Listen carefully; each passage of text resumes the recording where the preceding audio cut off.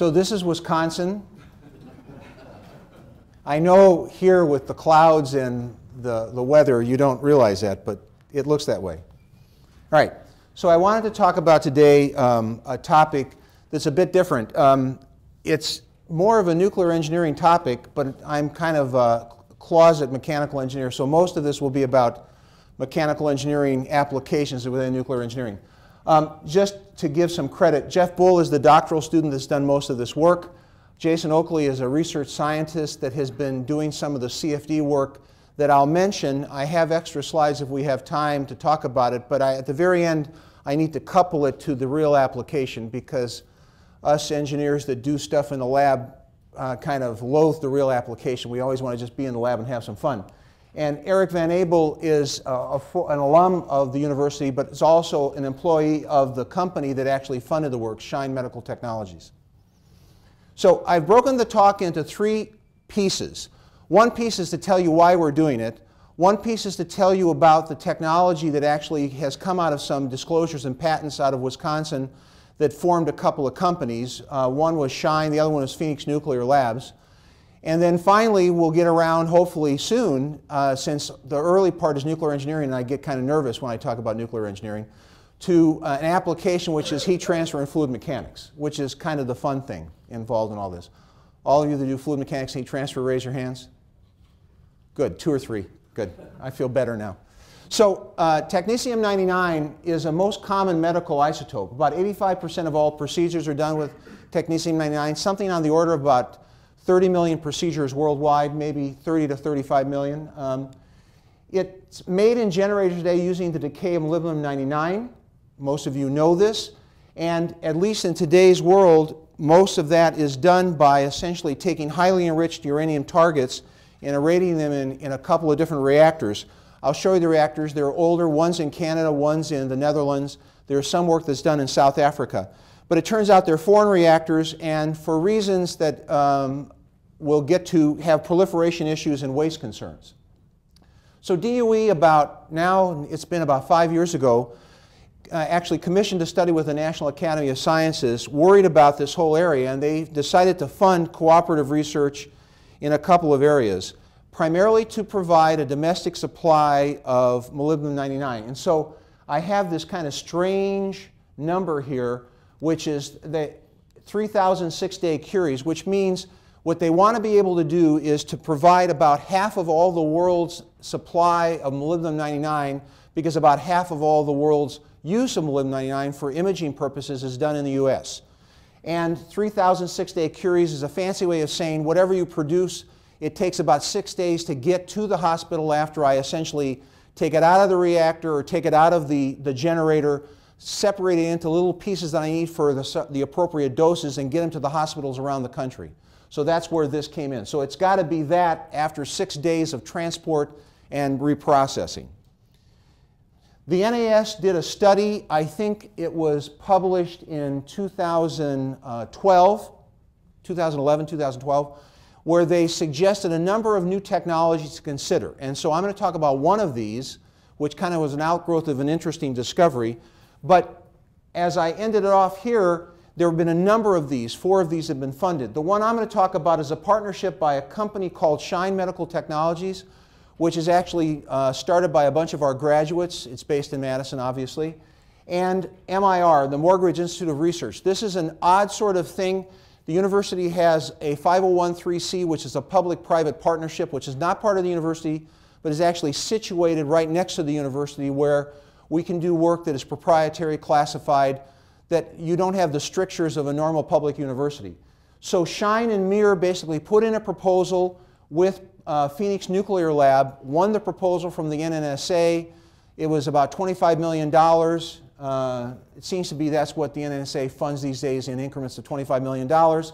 And we were one of the 4 programs selected for the funding. Where we fit in, Madison fits in, is that we were one of the subcontractors. So all we are is a lowly subcontractor. Some of you know what that means. Los Alamos, Argonne, as essentially laboratories, are going to do some work. I'll show you some of that. And we did some work that was essentially not using the real materials, but similar materials to try to look at some various aspects. I told you the reactors are older. This is the NRU reactor at Canada. It's easily over 50 years old. Anybody been to Chalk River? Beautiful black flies, mosquitoes, all right? It's a wonderful place. So NRU is up there. It's probably easily 60 years old. The Petton reactor is around 50 years old. These are the two sources for most of the molybdenum-99 worldwide. There's a small facility in South Africa that's trying to grow in terms of capacity. So I said a lot of this. It's an essential ingredient for a number of pharmaceutical diagnostic tests. I couldn't remember the number. I said 30. Around 40 million scan procedures are performed each year. It's a whole range of things. I had to look up on the web because I'm not a medical person. But essentially it comes out, if you take the molybdenum-99 out, in the decay it comes out to an isomer of technetium-99, and it comes out as an oxide. And you can use that in certain testing, and then you can actually take that and then link it chemically to other things. There's a fancy word called lignin, a ligand, and then you can actually do other testing for other parts of the body, so such as stress tests for heart disease, cancer screening. So it's an imaging agent that if you can properly, very cleverly chemically link it, you can essentially inject and then look at various parts of the body as you're preparing for potential surgeries. Now, eventually we get to money, I'm sorry, but it's a potentially large market. And so this is what really was pushing it. And sales are growing because it's being used in a lot of medical procedures. The issue really is that in the last few years, because NRU and Petton have been going up and down, partly due to reliability concerns, partly due to safety concerns. If you tend to follow this in Canada, there was a short time when the NRU reactor shut down, and they probably weren't going to bring it back up. Actually, the equivalent of the NRC there, the CNSC, decided that they would essentially, I'll say, give an exemption to their normal rules to allow the reactor to come back up to producing the radioisotope again. So it's been an unreliable source. The other part of it is there's a strong push by the US and a lot of the developed countries to essentially try to get away from using HEU targets, because that essentially says that if we can do it, others can do it for proliferation concerns. So the whole thought is, one, they're unreliable and older. Two, if we can get around HEU targets, try to find a way to use an LEU source for this. And so I already said Congress had some response. They passed a bill. It was actually, as everything in the United States, it kind of snuck in with a budget bill, right? It was attached to one of the budget bills in 2012, and the American Medical Isotopes Act was passed, and the goal of this basically is to authorize essentially new innovative technologies so that within 8 years we can get away from using HEU targets for radioisotope production. I was at lunch with Professor Fleming and Professor, where'd he go? Professor Larson. We were talking about this, and so this is not the only medical isotope, but this is one of the largest ones. So this is really the big push in terms of the concept. Okay, so that's part one. This is why we care. Part two is, what is the particular concept? So this is a cartoon. It turns out this company is a startup company, has been around for maybe 3 years at most. They got some initial venture capital funding, and then they were lucky enough to win with MIR this grant from NNSA. By the way, if you win something with the government these days, it's a 50-50 match. So they won $25 million, they have to raise $25 million. So it's the typical sort of commercialization approach. So the approach here is actually relatively simple in concept. It's basically a high-intensity, simple accelerator that induces fission in a subcritical arrangement. And so here's the arrangement.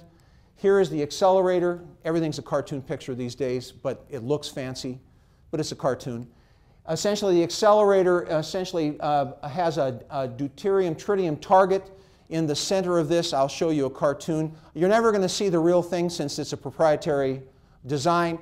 But the accelerator is you're essentially accelerating deuterium ions into a DT target. You essentially have fusion reactions. Surprise, you actually have fusion. And you produce neutrons, high-energy neutrons, which then hit a multiplier and then into an aqueous solution, which is subcritical.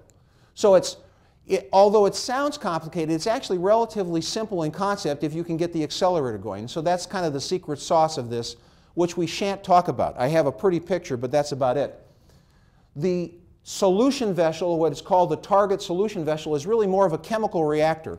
You induce fissions here. You then have molybdenum produced by the fissions, and then at an appropriate time you take it out, you clean out the molybdenum, you then go through the normal back-end processing procedure. And then you can essentially reuse the solution after you clean it, put it back in, and repeat the process. So it's essentially a batch process, right? A batch process, which is really a nuclear chemical process. You have to have various things that work. You have to have an accelerator driver that works, a reactor more in the chemical engineering sense of the word because it's subcritical, and essentially a gas handling system, which is probably the hardest thing because you've got to trap all the other little things that come off of a fission reaction in an aqueous solution. Another cartoon picture, so the subcritical assembly is shown here, the neutron driver, which is the DT source. And the concept is simple. I said at lunchtime to a couple of folks that if you want to think of this as a trigger reactor. It sits in about 40 feet of water, except it's not a reactor, right? It's essentially this subcritical assembly. So this whole thing, this whole concrete assembly is filled with water, and you basically have natural circulation cooling that you force through the core, excuse me, the reactor part, okay, to cool it as life goes on. The accelerator is here. This is an example of the beam. This is the real thing. This is built to full scale at Phoenix in Madison, where they're essentially doing some testing at their full conditions. So, a little more nuclear engineering, and then soon I can get into the world that I feel more comfortable in. So the whole thing of this is that you design this so that under cold conditions you are subcritical, right? So this is just a reactor in reverse. Instead of being under cold conditions, you want to make sure you're subcritical, and then you go critical, you're under cold conditions, and when you go hot, you become more subcritical. All right, so here we are, K effective is 1, we want to be below that, and so the design right now is shooting for something like, under cold conditions, a K effective of about 0.998, and then as you operate, essentially you start the process off with the accelerator driving it, you induce fissions, you're producing something on the order of hundreds of kilowatts per liter of heat in the subcritical assembly or the aqueous solution, and because you're heating it up, and because you guys all know reactor physics and I don't, right, you get more leakage, it becomes more subcritical, and then you tend to operate it, if life is perfect, at about 60 degrees C at about 0.98 K effective. Okay? By the way, you can stop me for questions, but don't yet. I don't know anything here. I have a lot of extra slides. Tom? No, it's about the chemistry of separating Moly-99. Right. How efficient is that? Because that's got to be remote, right? It's got to be remote. We're using basically the Canadian system. The back-end reprocessing is essentially what the Canadians use right now, which is you essentially dissolve. Right now they dissolve the HEU target in either nitric acid or sulfuric acid and then do a stripping. So all we're going to do is, the collective we, all the company's going to do is take the back-end reprocessing step and essentially start off with essentially a sulfuric acid solution. So this is uranium sulfate solution. This is what it looks like, right? And it's essentially pH 1. Okay, so it's a highly acidic solution that you then create the molybdenum in that, but this would be, if I were in the current technology in Canada, this is what they would end up with after they dissolve the target in. Okay, and then they would do through a stripping process. So now you're going to ask me what's the efficiency? It's 99.9-ish, so like 1/10 of 1%. It's a fairly efficient process, but it's chemical engineers, it's easy stuff, right? It's not nuclear engineering. Anybody here a chemical engineer? Don't admit it, I'm sorry. I do this to the chemical engineers all the time because they always think they're better than us. I don't know why. Right? So anyway, you could use uranium nitrate solutions or uranium sulfate solutions. The design here is chosen to use uranium sulfate as the target solution, primarily because it's got good neutronics. It eliminates rapid pH changes. One of the Achilles heels of this design is you've got to keep everything in solution, and you've got to make sure you know what your solution chemistry is very carefully. Okay? And the decision was made primarily with folks from Los Alamos that a sulfate solution was a bit more stable over a range of conditions than a nitrate solution. I said all this. It turns out that the lab people are very beneficial because they get to use large amounts of this stuff easily within the laboratory structure, and it's harder for the university to do that. This is the largest amount we've used. I have movies, if we have time, that I can show you some of this kind of at the end, but we've done some very simple experiments to try to see what our surrogates are like relative to the uranium sulfate. But in the laboratory structure, argon in particular with their accelerators are going to probably have what I'll call a healthy amount of the material and go through the actual fissioning process by inducing fissions with their electron accelerator. Did I want to say anything else? Only that if you do this correctly, once you reprocess after the batch step, you can then basically reuse the solution. Okay? You can just continually reuse the solution and add to the uranium concentration. Okay. Whew. I made it through 20 minutes and now we're into fun stuff. Yes, sir? I want you to go back for 1 second. Sure. Yeah, so, 1 second. who Oh, sorry. makes the uranium sulfide? Repeat the question. Who makes the solution? Yeah. You can, anybody can do it if you're allowed to touch the uranium. So the answer is, at least in our case, when we've done some of our small experiments, we actually had some from the medical school. The medical physics department uses this in some of their preparatory work. But it's not a difficult thing to make. What you want to get, and again, thankfully I don't know the numbers, then I'd say something that's wrong, but it's something on the order of about 100 grams per liter is what you dissolve into, and then you have to become fairly acidic, close to pH 1. So the making of it's not the problem, right? It's really the reprocessing of it that's the difficult thing. So it's not hard chemically to do this. The best example of something that we did use in the experiments, I'll show you at my last slide that we're in the middle of doing with the student, is the best surrogate we found that's easy is Epsom salts, magnesium sulfate. So think of magnesium sulfate, except you're with uranium, right? Okay? The solution in this case, though, has to be LEU, and you've got to get close to the boundary what is considered LEU to be efficient in terms of production. So they're running here at about 19% uranium-235. Okay? So officially it's LEU. Officially. Okay? So the heat transfer challenge is fairly fun. Now we're into the fun part. So I've got this magical accelerator that's sitting up here somewhere, and it's shooting deuterium ions down. I've got this magical target chamber, a little history of the target chamber. It turns out the target chamber was invented by our provost back in the 70s when he was a professor of medical physics. He was trying to develop neutrons for doing Kerma measurements back then, and he came up with this nice idea of essentially taking a D target hitting DT gas, right, and stopping there and then generating essentially fusion neutrons so he could do his physics experiments, just physics, right? But it turns out that this was in the open literature, phys-rev letters, etc., and a couple of our graduates kind of glopped onto this and thought if they could find a way to kind of juice up the performance, they could essentially use this as their driving accelerator.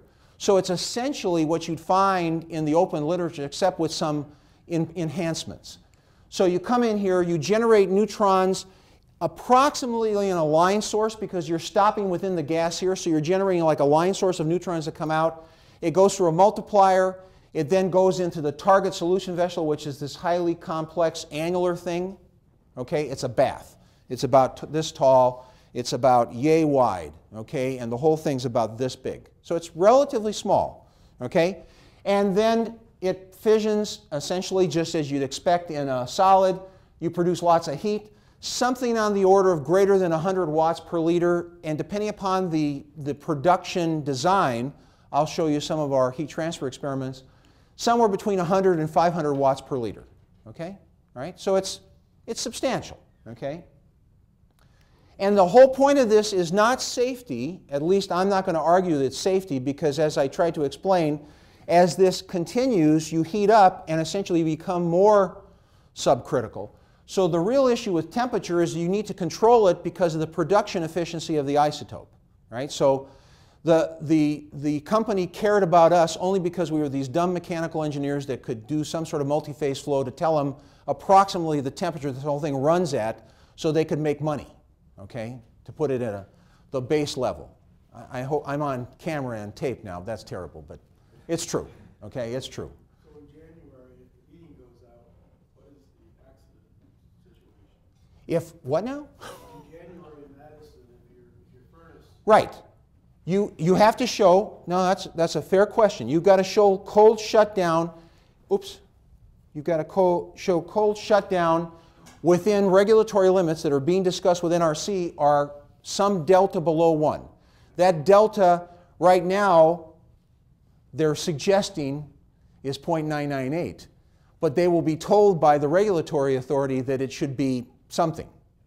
Okay? I think Bill's question is, what do you mean by room temperature? Oh. What if it's freezing? Oh, it's never. So the question is, what is cold? What is room temperature? In Madison, it never gets below 20 degrees C. So that's a fair question. You're going to have to do some sort of accident calculations. But we could go into all sorts of stuff, but it's safety. And so we could do the what ifs up the wazoo. But since I'm sitting inside a trigger reactor pool, I have a very long time constant of anything that's going to take it from whatever I'm at. But the design is essentially room temperature, right? Design is room temperature. For the cooling bath, I got to be careful what I'm saying because you ask a very fair question. So here, this is going to be coming down to something on the order of 20 or 25 C. The surrounding pool has got to have essentially an ultimate heat sink temperature around 20 C so we can cool it to that, okay? So probably the harder question is, what if I have a loss of power and I stop cooling and then I start cooling? So you can come up with all sorts of scenarios. But that's accidents. Call me back in a year or two, right, after NRC asks all the requests for additional information, right? But everybody gets the general picture.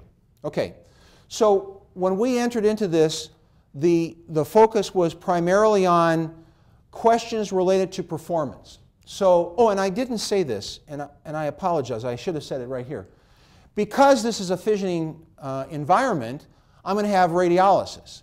So the interesting thing is not that I heat the pool, but the fun stuff, if you're in multi-phase flow, which is really the only fun thing to do in today's world, is I create little tiny bubbles, okay? Lots of them, okay? And in reality, they're essentially radiolysis. So H2 and O2 dissociate, and those bubbles are formed and then essentially percolate through the pool. And the question is, what do they do to the heat transfer? Are they good? Are they bad? Do they do nothing? So we have to quantify that, and that's the focus of this investigation, is that we're trying to somehow mimic, right, volumetric heating and mimic volumetric gas generation, which is tough, it turns out, and then try to estimate what the heat transfer is. So what effect does the production of bubbles in the solution have on the heat transfer to the cold wall? The walls of this annulus are cooled by forced convection cooling from the main swimming pool. Right? Very similar to a trigger reactor in some sense, very similar. Okay? So the first question is, does the bubble production or flow rate impact the heat transfer? Yes or no, and how much? What is the bubble size, the impact on heat transfer? Does the power density impact the heat transfer process? Right? And then does the local heat transfer vary significantly from the average? Right? Because I have this thing and it's yay big and maybe it's different in different locations. And then eventually, you have to have something useful out of this. If it was just me and the student, we'd stop after the first 4 bullets and say, done. We had the experiments, we got pretty pictures, we got great data, you know, move on. But eventually, you have to develop a model or a correlation that the company can then use that as it submits its licensing application that somebody believes. Okay, so what's been done in the past? Now, it may surprise some of you young people. They're mainly young in here. I see some more mature types over here. The young people, that this was done back in the 40s, right, at Los Alamos and at Savannah River. So Los Alamos had SUPO. Well, they actually had LUPO before they had SUPO, but SUPO is the souped up version of LUPO. And at Savannah River, they had whatever this stands for. Solution reactors, okay, where they essentially went totally critical and tried to maintain criticality in an aqueous solution. Okay? And so this is what SUPO looked like. This is what KEWB looked like. I have films of those too. They took films in the old days too. A little bit grainy, a little bit black and white, but if we have time, we can show you those too. But it's kind of interesting because in the real case, when they went critical, this thing is not stable. That is, I bring it to criticality, I produce this H2O2 solution of gases, and you all are, this could be an oral exam, you all fairly well know that the moment I start producing gases, I decrease the density, increase the leakage, and the damn thing goes subcritical. So it just starts oscillating, right? And then it sloshes. And you have all sorts of fun stuff that if you're a regulator, you go, you know, what if, okay? So the main purpose of this design was not to go critical, was to keep it subcritical so you could control the process. But these were two critical reactors back in the 40s. So that's been done in the past. We actually have, in fact, I should have pointed out, we actually have very precise amount of information relative to the radiolysis in nitrate solutions and sulfate solutions based on those old Los Alamos experiments. So the next piece of the puzzle is, gee, you know, did anybody, for God's sake, ever do heat transfer in a volumetrically heated pool with gas generation? And of course, in the world of nuclear reactors, the answer is somebody did something somewhere sometime, okay?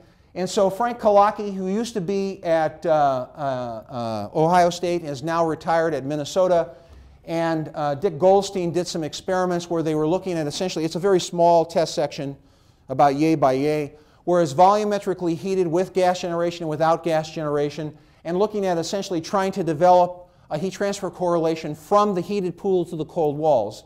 And they had something on the order of a Nusselt number as a function of Rayleigh number. You all know Rayleigh number? Oh, good. Who says yeah? What is it? It is a dimensionless number used in fluid mechanics and other types of correlations. Good. And it is what? That's a good gamesmanship answer, but that isn't what I was looking for. No. So it's the Grashof times the Prandtl number. We all know that, right, don't we? And there's viscosity. Yeah, there's viscosity in there and stuff. Well, we'll get back to it. Okay, so it's essentially a ratio of inertia to buoyancy forces with a ratio of essentially eddy diffusivity and momentum to heat. So it's just ratios of stuff, okay, and dimensionless. So Frank, in his work, tried to develop a very simple model that could be used from an engineering standpoint for heat transfer in this situation. There were some other experiments where they essentially injected gas, right? The injection of gas here was by essentially little pipes at the bottom. The injection of gas here is from above by Ganguly, where essentially inject to a little bit bigger pool. We did, before we went and ran off and did experiments, because we're scientists, not just engineers. Engineers just run off and do something fun. Scientists first look to see what's done, then conclude they haven't done it right, then you run off and do something fun, all right? This is kind of a literature survey of all the stuff that has been happening in the past.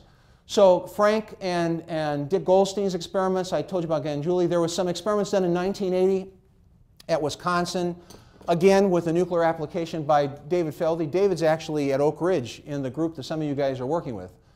Fair is a chemical engineer back in '62 and so on. And so I give you this, and it's the kind of not meant to be read, but it shows you the characteristic geometry. Most of these are short, squat, and fat, right? The aspect ratios, was it air injection? Are there no air injection? What was the injection method, okay? What was the void fraction range? And so on and so on and so on, all right?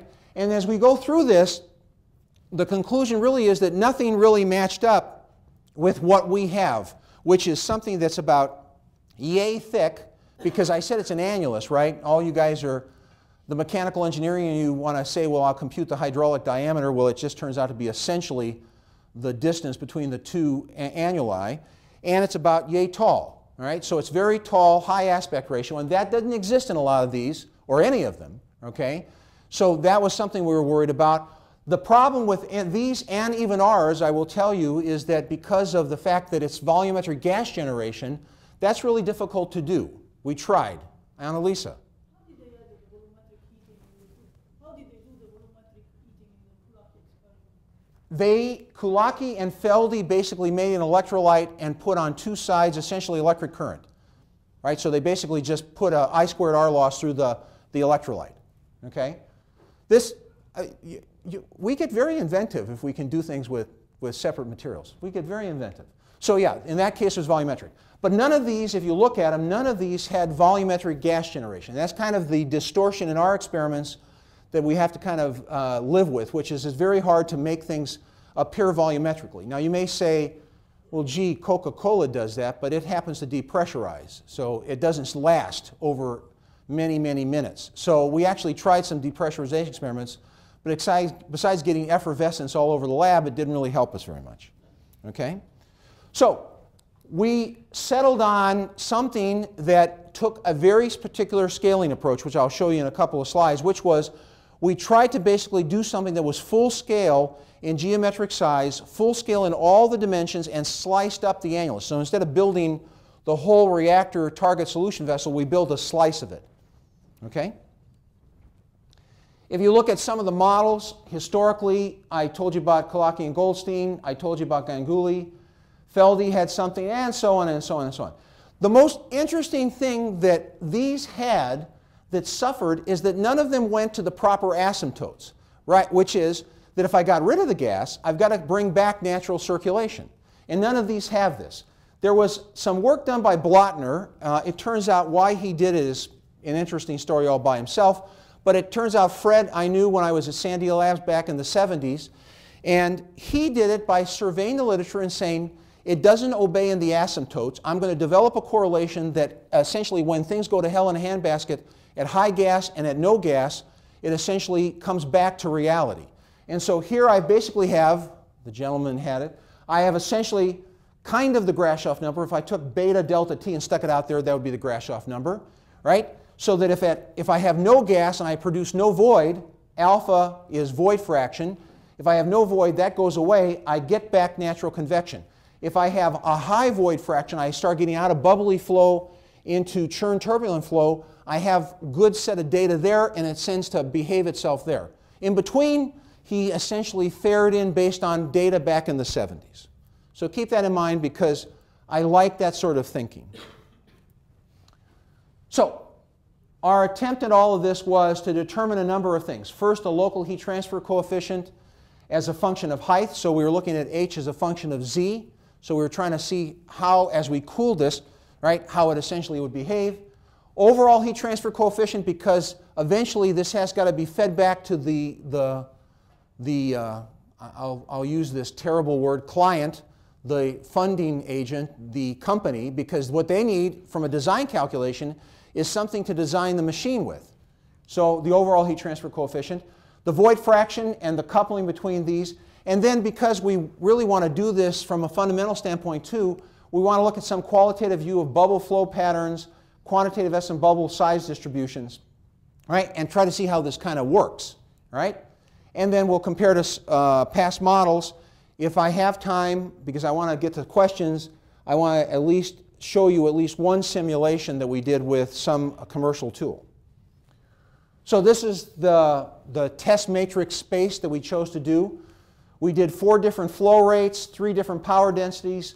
We couldn't volumetrically heat the pool with this much. If you do the calculation that if it's something this tall and this wide and this big, and I put plates through it to create a current, good God, it's a lot of current.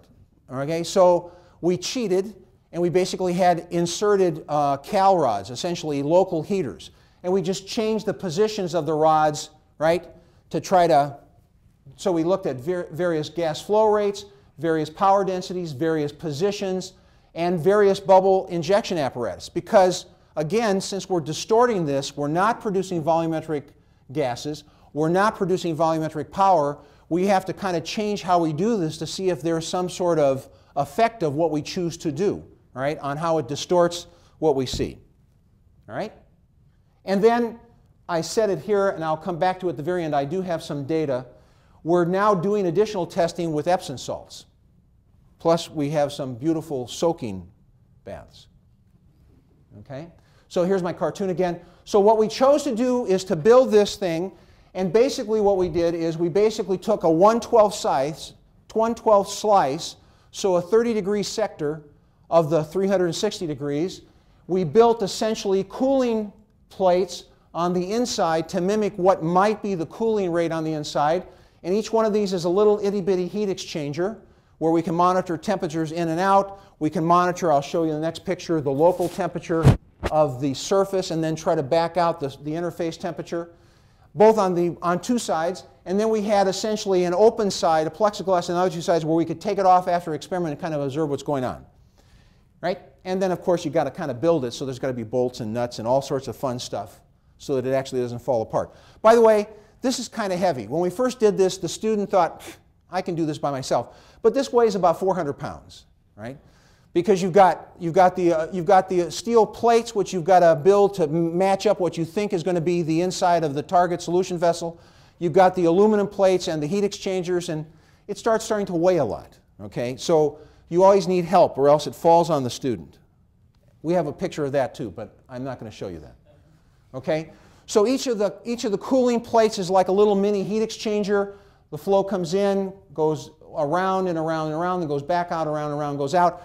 By creating this kind of tortuous path, you get relatively close to a constant temperature on any one of the plates, right? And then we can either gang them, the 8 plates on either side, can gang them together and do a delta T as if it's essentially cooling through it, just like we'd have, or monitor the temperatures of each one of the plates. We then insert through the center essentially a thermocouple, which then comes and touches the inside steel plate, so we can monitor that and then determine the local heat flux by both a coolant energy balance and essentially a local, like a thermal pile measurement, and then lots of plumbing. The hardest thing to do was to essentially develop the air injection. So we used 3 different techniques. One, we had a gas bubbler. What's a gas bubbler? Kind of what you see in an aquarium, okay, with a bunch of little holes in it. So that was like the super cheap solution from Home Depot, okay? The next level is that it turns out that you can, that's the bubbler. It turns out that there are folks that make what is called porous diffusers. These aren't cheap. By the way, this looks kind of strange because you say, well, why the hell do you have it in the form of a cross? Because remember, we have heaters. So the heaters have to go through somewhere. So the heaters are sitting basically in the outer portion. So we kind of have to maneuver around the heaters. Diffuser, which is essentially a porous substance, usually like a brass porous plate, right, which we use to essentially inject the gas. And then finally, the simplest of all things is what is a porous glass frit.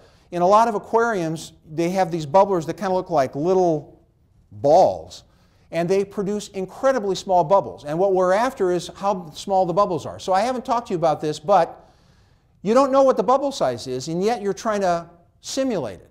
And so from what we could tell from the old Los Alamos experiments and what we computed based on the nuclei concentration of the fission gases coming together to nucleate, we were guesstimating that the bubbles ought to be at birth something less than 1 millimeter. Okay, so a few tenths of a millimeter. And so you're struggling to get as small a bubble as you can. So we were struggling with these very things. So that we had a porous glass frit where we essentially made like a little picture frame of all of these little aquarium things. Sorry, it's very high technology. Okay? So we did all these various ways, and we got something that looks like this. So is that me or is that your screen? Somebody drew on your screen? It's a screen. Okay, fine. It must have been a physics professor. So here is, as a function of axial position, essentially the heat transfer coefficient, right, as a function of position at 4 different gas flow rates, 1, 3, 5, and 7 liters per minute, right, and at a particular power density of 400 watts per liter, okay? And so all I want to get across in this short time is it monotonically increases, it's not a big change, right, and it does what you'd expect. Because as I'm essentially creating more and more circulation and agglomeration and mixing as I go up, the heat transfer coefficient goes up. As I increase the power, the heat transfer coefficient goes up. Yes, sir? Did you say it's monotonically decreasing? It seems to be. It looks like the third set of data points. You're looking at this one? No. The one after that. Oh, that one, the X's disappeared. I don't know where it went. No, the data points over 40 seem to be lower than the ones over like 25. This is, yes. That turns out to be an interesting thing. Well, you didn't have to see that so early in the talk. Could you have waited? But that's right. We'll deal with it. So it turns out that we thought that was an error in the thermocouple. So we took out the thermocouple, we recalibrated. Then I threatened the student because I'm sure he was drinking that night. It was a hockey night or something. I'm not really sure. But it turns out that as best we can tell, that's real, and probably you get some sort of enhanced circulation in that region that creates a local pocket. And it doesn't necessarily stay there, but it just turns out in this test series, on the left side, in the second level, at about 20 centimeters, it's a little bit higher. Okay? So I can't really explain it to you other than I think it's probably real. It's not totally fake, right? Okay? So now, let's keep on going. That's good. That's good. Keep on going. So now the next thing you might say is, okay, you gathered a lot of data, which we did, and I won't show you all the data. That gets a little bit boring. The next question you say is, well, how does our data match up with all those models I told you about? I won't comment. Okay? All right? So they kind of don't work. All right? They kind of don't work. So what we thought about, so there's Ganguly's, Felde, Hart, Fair, Blotner data. Okay? Now, if you look carefully, with no gas down here, we've got data, so natural convection, and as soon as we have a little bit of gas, itty bitty bit of gas, essentially a half a millimeter a second of superficial velocity, which is a void fraction of less than 1%. It's a very small void fraction. You jump, right? You jump essentially from 500, you almost double, all right? So that's interesting. Once you start pumping up the flow rate, it kind of flattens out in asymptotes. That's interesting. The only correlation that at least had this in its mind is back to Blotner, where he said it has to come back to natural convection, right? And it has to then come up and look at least that it's essentially fairing out to a known value at high flow rates, right? High gas, superficial gas velocities. So with that as some semblance of success, we went further to say, you know, it's probably still not right.